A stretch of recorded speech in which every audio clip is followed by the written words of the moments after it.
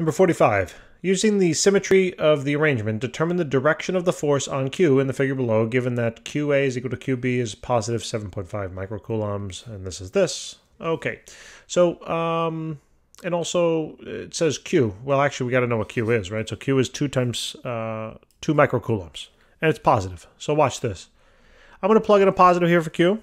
We know that QA and QB, as they told us, is also positive, so let's plug in positives there. And we also know that QC and QD are going to be negative. So whenever we have a problem like this, I know this looks scary, but remember, deal with one force at a time, one pair at a time.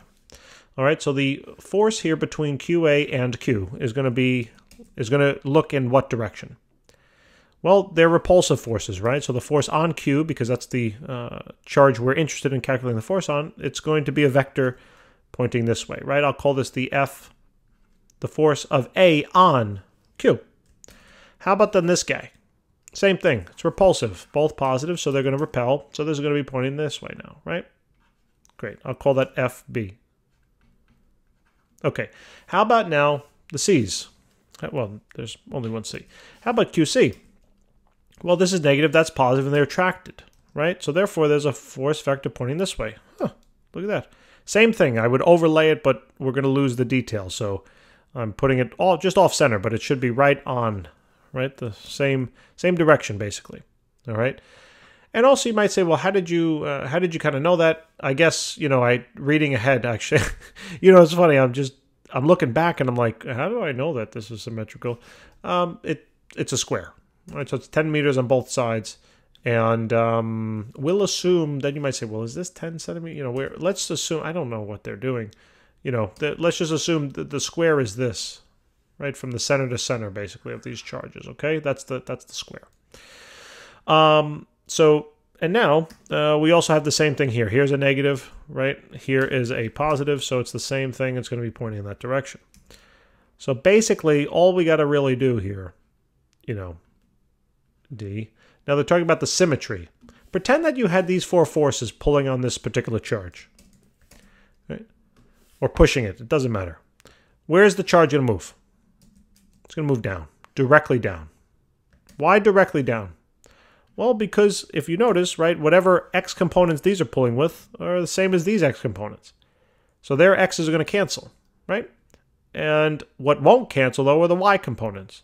So basically, all I really have to do here, since this is a cube, I know all these distances are equivalent, I really only have to find the x component of one of these things, and then just kind of multiply it by 4. That's kind of what they're meaning, I believe, by using the symmetry. So why don't I do this just for QA here, this particular distance. So I'll call this for now x. Remember, this is a square, and they said it's going to be 10 centimeters on both sides or 0.1 meters, all right? On both sides. Okay, so what I could do, there's a couple of ways I can look at this.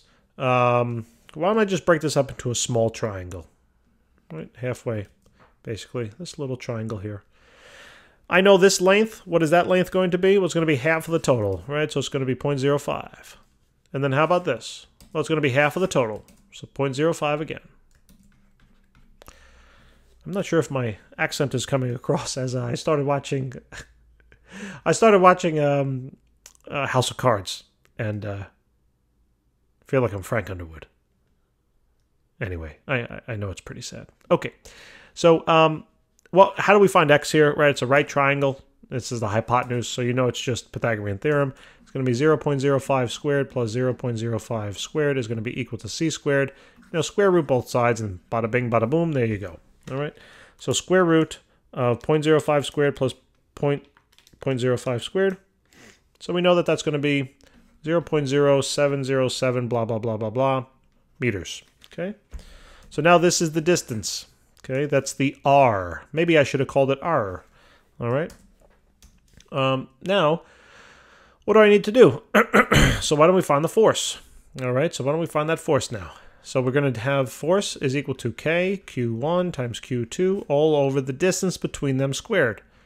So K is a constant, 8 times 10 to the, 8.99, right?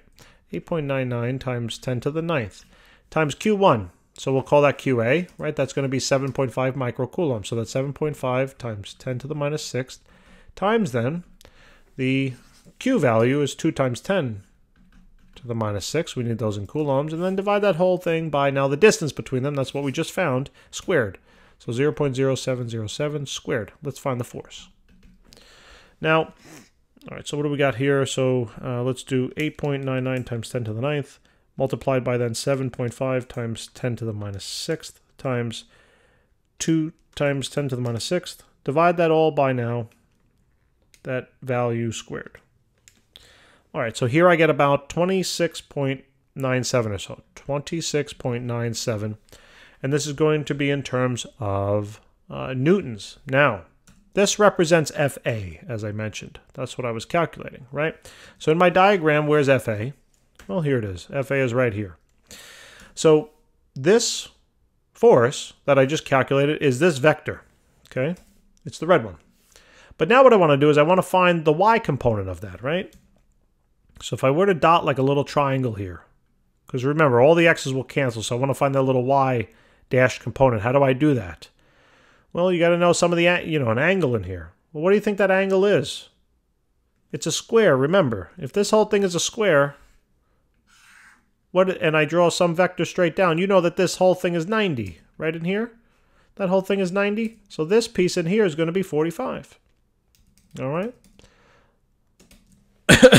So this is going to be a 45-degree angle. All right, great. So now what I can do is find, if this is the hypotenuse, right, and I want to find the y value, right, I got to be using, in this particular picture, because I'm using this angle, it's cosine. I know you might think it's sine, but it's cosine. But guess what? At the end of the day, they're both 45, so cosine and sine doesn't matter. You're going to get the same answer. All right. So we know that the force here for A in the y direction will be equal to 26.97 times then the cosine. Just because of my picture, you can use sine, that's okay. But because of my picture, it's a cosine value. All right, so this is going to be FA in the y direction, and that's just now one of them, so multiplied by the cosine of 45, and we get about 19.07, 19.07. Now remember that this is only one of them, okay? But all four of them will have the same y components pointing in the same exact direction, so we're going to take this bad boy, multiply it by 4, and now we're going to find the total force, right? So take that, multiply it by 4, and what do we get? 76.3. So 76.3 newtons. All right? And that is the total force. All right? Yeah, there you go. All right, guys. So thank you very much for tuning in. Please remember to help us out and subscribe, and we'll see you soon. Take care.